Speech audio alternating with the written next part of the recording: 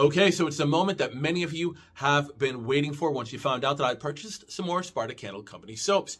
And in this review, I tackled their Midnight Bar Soap.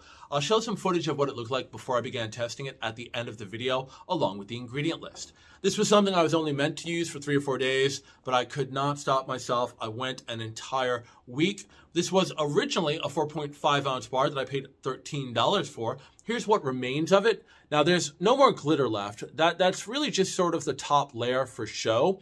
And one of the things that was a little bit alarming that first day when I stepped into the shower with the bar soap is the glitter and the uppermost layer, which was very blue, all washed off really fast. And so I was thinking to myself, oh no, what have I got myself into? This bar of soap is just going to dissolve and be a mess everywhere. But once that top layer is gone, it really slows down when it comes to dissolving, and it becomes just a normal wear down soap. So no issues there in the long run. Does have a really strong scent. This is an eye opener. It's great for the mornings. It's cedar, it's ginger, and it's lime, and they go together quite well.